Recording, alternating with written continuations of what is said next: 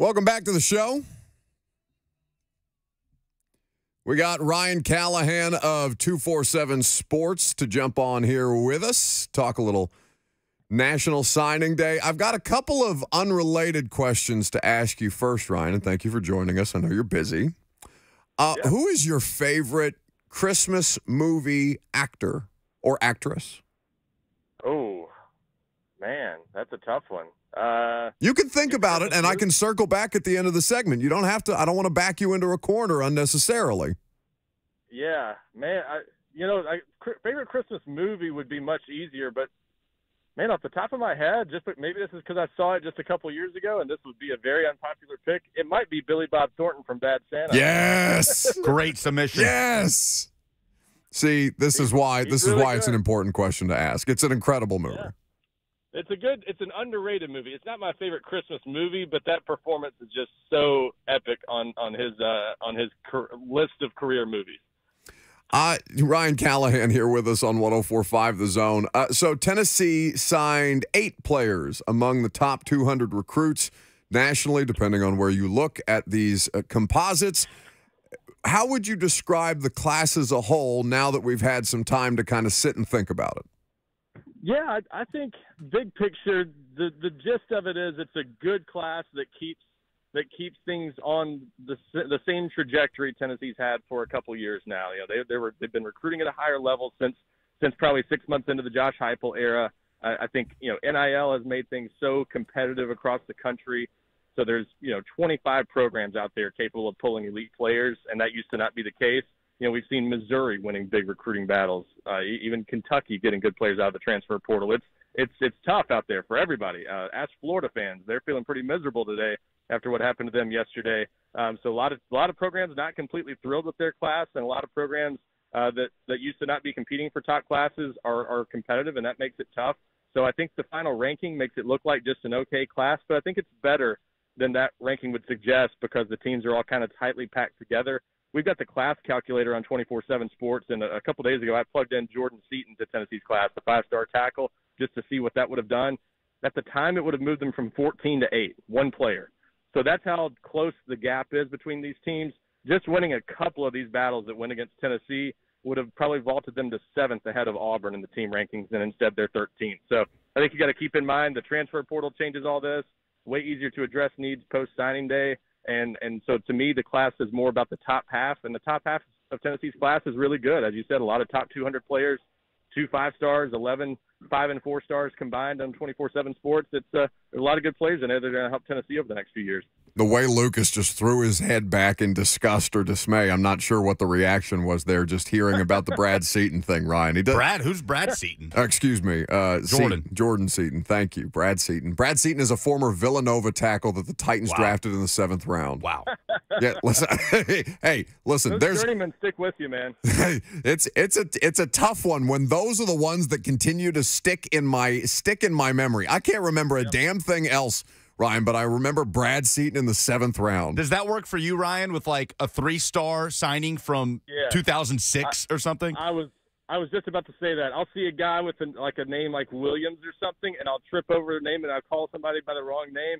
And when I do, I say, "Oh my gosh, I just called him by a prospect from 2012. What am I doing?" That's right. It's good to know that sports brain, COVID brain is one thing, sports brain another entirely. Ryan Callahan here with us of 247 Sports. He's been documenting all things Vols recruiting as well as keeping us up to date on the latest with the University of Tennessee.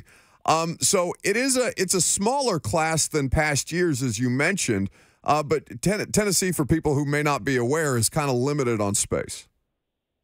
Yeah, they are. That's not necessarily why the numbers ended up the way they did, though. That is something they have to take into consideration. I don't think they wanted to go 28 or 29 in this class because they are a little tight on space, and it's easier to manipulate the numbers now. You can pull a Deion Sanders if you want and just run off everybody to make room if you have to. So you're no longer limited to 25 signees per year and having to manipulate the signing class numbers the way they did for a few years. You can just sign however many you want. But I think they wanted closer to 25 ideally because they had a few guys they missed on. So the 21, I think, a little bit of a reflection of the missed battles. And even a couple down the stretch, they were trying to fill some needs missed out on Jaron Sensabaugh from Innsworth, who goes to Missouri on Tuesday. Tried to get a second tight end in the class, made a late push for Kentucky commitment Willie Rodriguez. He ended up sticking with the Wildcats, so they end up one short at tight end. Didn't get a third receiver in this class, so the class numbers do reflect that they came up short at a few spots, mainly receiver, tight end, and corner. A little bit short maybe on the D-line too. But again, all that's easy enough to patch up through the transfer portal these days that I don't dock the overall class, the view of the class too much just based on that. To me, it's more about the quality players they missed on, which were mostly back in the summer, but a couple in the fall too, with guys like four-star athlete Cam Michael and Jordan Seaton, obviously both picking Colorado over Tennessee. Those types of losses were more costly to me, but there were a few positions where they came up a little bit short. So when you look at the big picture, Ryan, and building off of what you're saying, Tennessee, obviously with the resources, the NIL, the sample size now of success on the field in the Heupel era, especially from 2022, feels like everything is there to recruit among the elite of college football. So what do you feel is the number one thing that's holding this team back from recruiting at that top 5 level, which they weren't able to do in this cycle, at least not as of now? Is it just that? Is it not being able to close in the margins on even just 2 or 3 guys that can make a massive difference? Well, for Tennessee, it would be really easy if there was one thing they needed to fix that they could just patch up and move right on and start recruiting at a higher level. I think the problem is nothing's simple anymore. NIL and everything else that's involved in recruiting these days has made it so hard, and all these coaches from all these different schools are trying to guess and figure out what these kids are going to do. I mean, Colorado thought they had Jordan Seaton in the bag 2 weeks ago, and now they're worried he might flip to Maryland at the last minute. Even when you win NIL battles, you don't always win in the end. It's just sometimes the highest bid doesn't win in NIL talks. It's just it's amazing how complicated things are, and you have to kind of try to read that picture and put it all together as coaches recruiting these players. It's not easy, and so I think Tennessee got bitten by a few things this year that sometimes not being the high bid, and sometimes being the high bid and that's still not winning. So it's just different things with different players, and every recruitment really is different. But you have some things that they could do better. I think certainly the relationship side, you can always do better at that. I think Tennessee's got to get a little bit better in building relationships with some guys and making sure that they're involved enough with players early in the process that they've got strong relationships and can make the cut, get official visits in the summer. The other thing, I think they've got to cast a little bit wider net at some positions. I think they didn't have quite enough realistic options at a couple spots going into the summer, and that's how they ended up short at, for instance, wide receiver, only signing 2 guys. The 2 they got were really good. They just didn't get the 3 or 4 they probably could have used in this class because they just didn't have enough official visits from guys in the summer. Defensive line, they invested a lot in guys like Williams Nwaneri and Kamarion Franklin that went elsewhere. And when those guys went elsewhere, they didn't have enough options left on the board. So got to cast a little bit wider net and make sure you have relationships with top targets and even second-tier targets to where when you pivot, you're not going to guys that are way down your board. All right, so I'm looking at this from a neutral standpoint, Ryan, because when Tennessee fans probably hear you describe that it's just kind of a confluence of things to do with, I don't know if you want to call it bad timing necessarily, but something that's not helping Tennessee in its favor. How much more complicated recruiting is in name, image, and likeness with the transfer portal, with all the different things that basically hold these coaching staffs hostage at this time of year as they try and figure out who's going to be available for a bowl game or not. I kind of like that. Even as a Tennessee fan, I would be frustrated by that because I think it levels the playing field so much more. I love what it's become, even though I know that there are going to be some bad actors in this with kids this young and the amount of money that's being tossed around and promises that are being made. And frankly, based on Florida last year, checks that are being bounced. Yeah, I think the thing's still set up pretty well for Tennessee because, again, at the end of the day, they've got a good NIL collective. They've got a coaching staff that has stability for the first time in a long time. For how many years did we say Tennessee just needs some stability? Well, they finally have it. They've had hardly any coaching turnover, and when they do have turnover, they promote from within. So they've got a very stable program. They've got a coaching staff that, for the most part, connects well with kids and has good relationships, and that plays well when especially NIL is often one of the more important factors. You don't have to have a staff full of ace recruiters these days because sometimes that doesn't matter as much, quite frankly. So they've got a good setup for things. And like you said, there's so much parity. I think what we're headed for, and I mentioned this on our podcast last night looking at the class, I just think we are headed toward a more NFL-like product in a few years where you're going to have 20 teams instead of 5 or 10 capable of competing for championships on a yearly basis. The rosters are going to be much more similar. No one's going to be able to hoard depth the way Alabama and Georgia have in recent years. It's going to be hard to keep talented players in third-team spots on the depth chart. That's going to lead to more even rosters, and it's going to come down to, like a lot of NFL games, who's got the best quarterback play. And that's set up well for Tennessee, too, because for the next couple of years, they've got Nico Iamaleava. If things fall their way, they might have George McIntyre from Brentwood Academy in a few years. So if you keep stock the quarterback position and having a good offense like Josh Heupel has had for the most part, you're going to be competitive in this system where things are much more even across the board. Ryan Callahan at Ryan Callahan 247. The podcast that he just mentioned is the GoVols247 podcast, available wherever you get your podcasts. How is this staff doing with in-state recruiting? A little bit hit and miss. As I mentioned in passing, they missed out on Jaron Sensabaugh Tuesday. So that was, not a devastating loss, but certainly a guy they wanted to add to the class. And there were a few other misses in-state. But when you look at the big picture, I think a pretty good in-state class. You've got Caleb Beasley, Edwin Spillman from in Nashville right there. Some other guys they really prioritize in the state, like Boot Carter, Marcus Gorey, teammates at Bradley Central down in Cleveland. So they've got some really good players. They're going to play a lot of football for them for the next few years. A couple guys that they obviously would have liked to have: Amari Jefferson, the 4-star receiver from Baylor, going to Alabama. That was a tough loss at the end of the summer. Max LeBlanc, he's not originally from the state, originally from Canada, but he was in state at Baylor, going to Ohio State. That was a guy they pursued as well. Ronan O'Connell, the offensive lineman from Page, went to Clemson back in the summer, and then obviously Sensabaugh. So there were a few others they pursued and didn't get. So decent year in state, and just didn't get quite everybody they wanted. But that happens sometimes. This is such a transient state. It's such a competitive state now.